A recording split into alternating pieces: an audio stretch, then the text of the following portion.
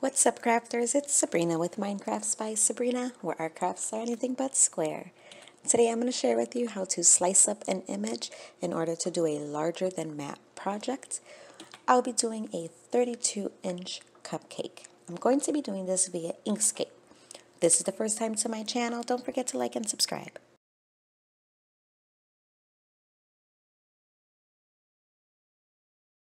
To import your image, you want to open a new document in Inkscape, drag and drop your image into the program, and then simply select OK on the Import menu, leaving all defaults the same. Your image will then be embedded. To convert to an SVG, you want to first count how many colors your image has, and then go to the Path menu and select Trace Bitmap. Under the Trace Bitmap window, under Multiple Scans, you want to select Colors, check Smooth, uncheck Stacked Scans, check Remove Background, and the number of scans should be the number of colors you counted in your image. Select OK to convert, and once it's finished, you can close the Trace Bitmap window. Now you want to ungroup your SVG, so click on your image and then select Object and Ungroup. This is going to isolate every layer, and then you can move them apart so you can see how each layer is an individual cut file. With the image as an SVG file, we can now begin to create the file. So I'm going to change my measurements from millimeters to inches. I'm going to change the height to 33, and I want to make sure that my lock is on so that everything stays proportionate when I'm sizing. I'm also going to use the zoom in and out feature so that I can see the entire project on the map. So a larger than map project is simply a project that's cut up into pieces and then assembled like a puzzle. There is a base layer where everything sits on top of, and this is the backmost layer, and then you have layers that sit on top of it. I also have a process that I call S squared, where all of my colored images that sit on top of the base will be scored onto my base, thus giving me a positioning markers. I'm not going to use the pink border, so I'm going to delete that border. And then I'm going to take my lower base, the black layer, and I'm going to duplicate that by using Control D, and then I'm just going to move that over so that I can work with it. Now we need to start slicing up our base. I'm going to press F4 on my keyboard to use the Insert Square tool. I'm going to click, drag, and release in order to make a square. I'm going to change the color so that I can see it a little bit better. And you want to make your square about half an inch smaller than whatever the size paper you're using. So if you're using a 12 by 12 paper, then you want to size the square to be 11.5 by 11.5. I like to use poster board paper where available because it's going to minimize how many cuts and how many seams I'm going to have. So after you created your square, you want to open the Align menu by doing Control, Shift, and A. Then you want to select the base and the square by holding down the Control button and clicking both of them, and then aligning them. I'm going to align left and bottom so that it sits right at the edge of the image. After you've aligned it, with Control D, you want to duplicate that square and then cover the entire image. With a 12 by 12 sheet of paper, it will take 5 sheets of paper. If I use a standard sheet of paper, an 8.5 by 11, this is going to take 8 sheets of paper. And if I use the poster size paper using the full large mat, I can do 10 by 5 by 23 by 5, and that would take 4 sheets of paper. So depending on the material you're using is really going to depend on how many slices you need and how many seams are going to end up on your image.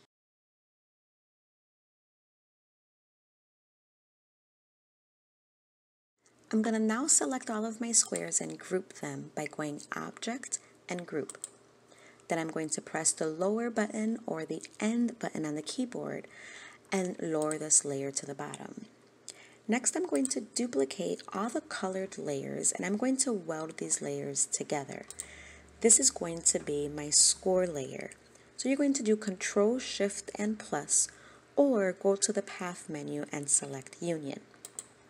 I'm going to align this directly over the black layer exactly where it needs to be positioned.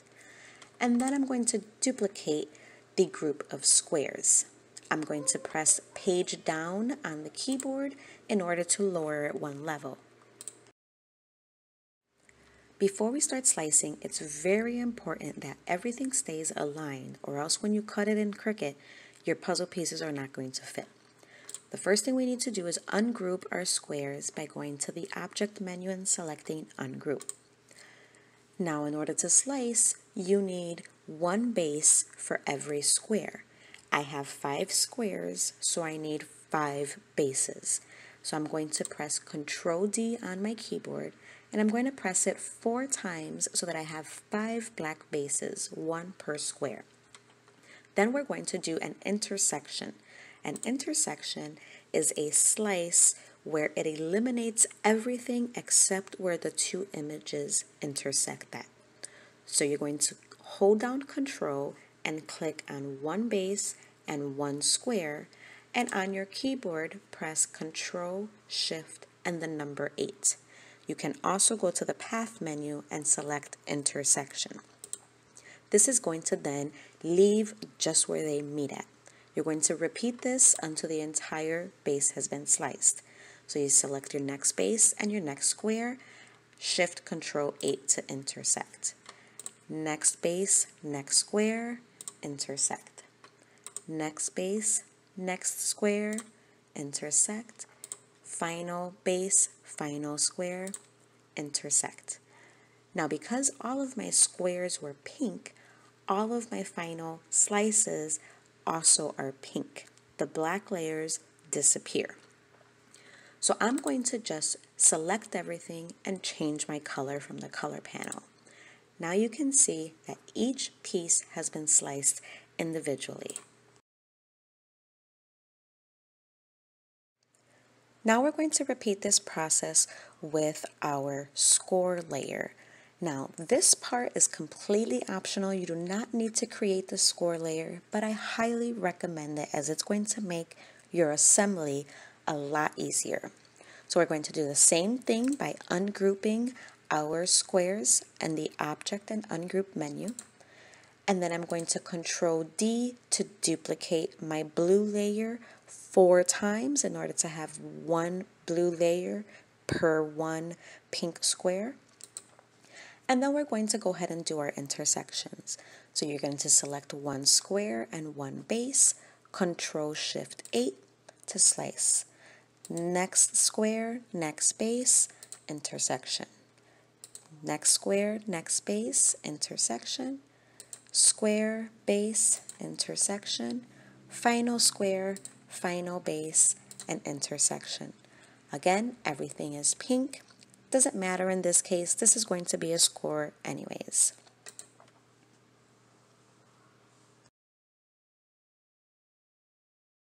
Now that my base and my score layers are all sliced up, I'm going to align them. I'm going to select all of my pink pieces, and with the Enable Snapping feature on in the upper right corner, it's blue, I'm going to drag my pink layers onto my black layer. Because our Enable Snapping is on, you'll see it snap at certain points. You want it to snap right in the center when it says cusp node to cusp node. Then you can go ahead and release your project. I'm going to go ahead and select it all again and go to the Object menu and group it together. Now our S-scored, which is our score and slice layer, has already been created. When you send this to the mat in Cricut Design Space, the pink layer is going to be set to score and the black layer is going to be set to cut. So when it cuts your black layer and scores your pink layer, that's going to leave you positioning markers to allow you to assemble and glue on your next layers. Now we need to start with our colored layers. All of these are going to go on top of that black base. So you need to select each one individually and review the size to determine if it needs to be sliced any further. So I can see that my red is a 4.4 by 3.5, so I don't need to slice it. My paper is 8.5 by 11. My yellow layer is 6.9 by 8.8, so that's also going to fit on a regular sheet of paper, and I don't need to slice that up either. My remaining 3 layers will all need to be sliced because they're larger than my sheet of paper. So I'm going to repeat our slicing process with each of these layers. Starting with the blue layer, I'm going to repeat the process by inserting a square, selecting both objects, and then aligning them to one of my corners. I'm going to duplicate that square as many times as needed in order to cover my project. So I have 4 squares that I need to slice. I'm going to move those items to the bottom by selecting them and pressing End on my keyboard. And then I'm going to duplicate my frosting as many times as needed to match my squares. So I have 4 squares, so I need to duplicate it 3 times in order to get 4 layers. Now we'll go ahead and repeat the slicing process by clicking on one square and one base and Ctrl-Shift-8 to intersect. Next layer, next base, Ctrl-Shift-8. Next layer, next square, intersection. Final layer, final square, Ctrl-Shift-8 to intersect.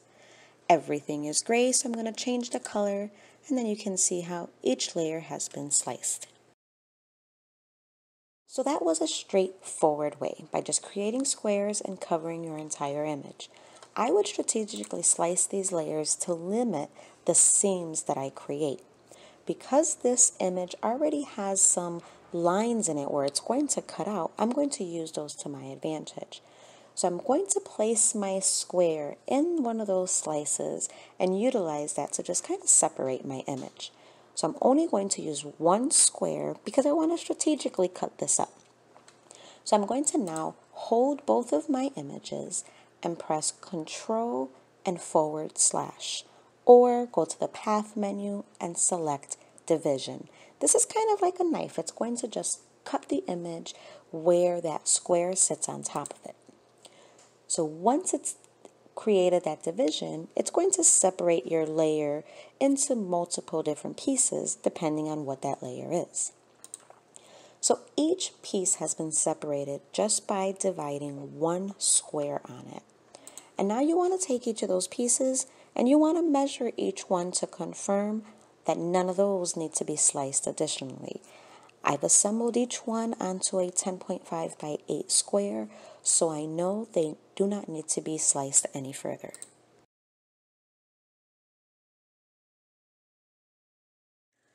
Moving on to the tan layer, it's 19 by 3.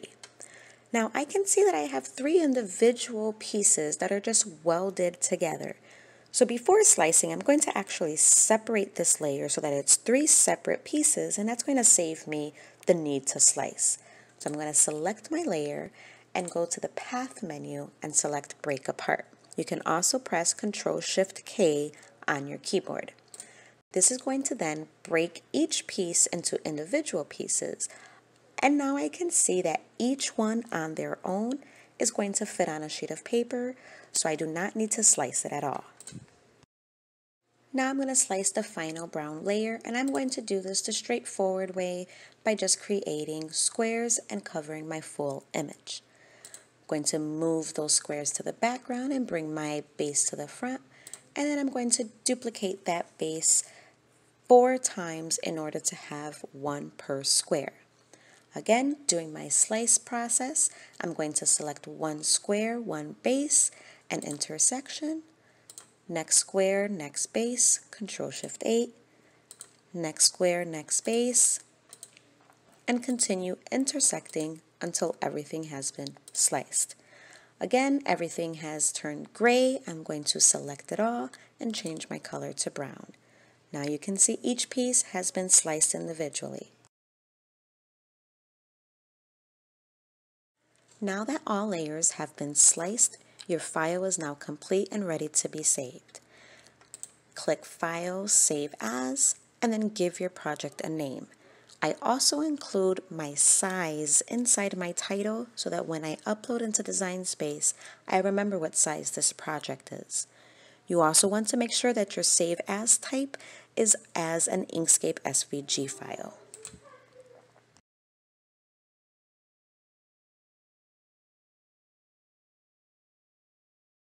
With our image saved, we're going to upload that into Design Space by clicking Upload on the left, upload in the middle, and then drag and drop your SVG file. Because it is an SVG, no cleanup is needed, so go ahead and name, tag, and then save your image. Click on the image and then select Insert Image.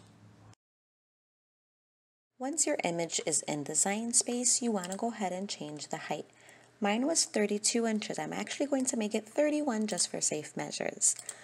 Now I'm going to ungroup that image so that all my layers are separated. I'm going to now select and duplicate all of my base layers. This is going to include the solid base and the scoring base. Then I'm going to select the two pieces that match and select Attach. So I should have one solid base and one score base piece, and they should attach. You want to do this for each piece, so you should have 5 attachments.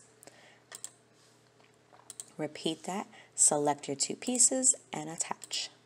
Once all your pieces have been attached, I'm going to select only my score layers, and I'm going to change my line type from cut to score. Now that it's set to score, I'm going to go ahead and save my project.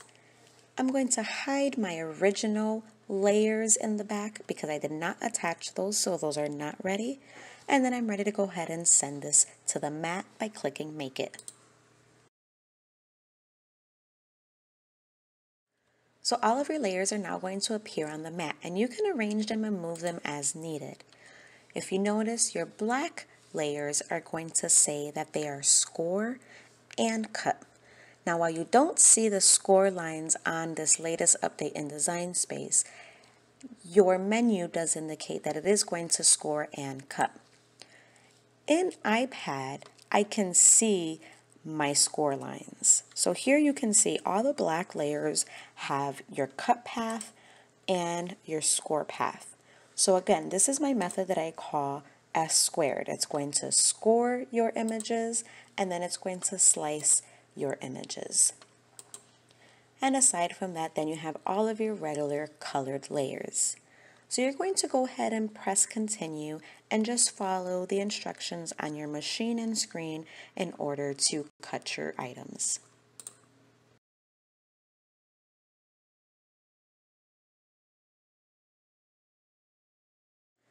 Now that my pieces have all been cut, I can see that my black layers have that score mark on them. Remember, that's our S squared layers. So that allows the positioning of your next layer to be marked right onto your project. So here you can see the outline of my bow that's scored into my background. And then with my colored layers of the bow, I'm able to just place them right on top of my score lines, and it eliminates the guesswork of where these pieces have to go. My little cupcake section, I can now place my cupcake layer right on top of those score lines for exact positioning. You want to make sure that when you then assemble everything, you tape everything so close together that your seams are almost not noticeable. So here I just have it roughly kind of set in place so I can see that everything is going to kind of work together. I tape my base off from the background, and then all my colored pieces just have double-sided tape on the back. Everything is then taped and assembled, and here is our final project. Here are a few other larger than mat projects I have created. These are about 4.5 feet tall. Now your size is virtually unlimited as long as you put in the work and slice up each image. Projects are endless and these make great photo props. Alright folks, that's all I got for you today. I want to thank you for watching. If this was your first time to my channel, don't forget to like and subscribe so you can be notified the next time I bring you some content. If this was helpful, don't forget to share it with a fellow crafter friend and hashtag quarantine training.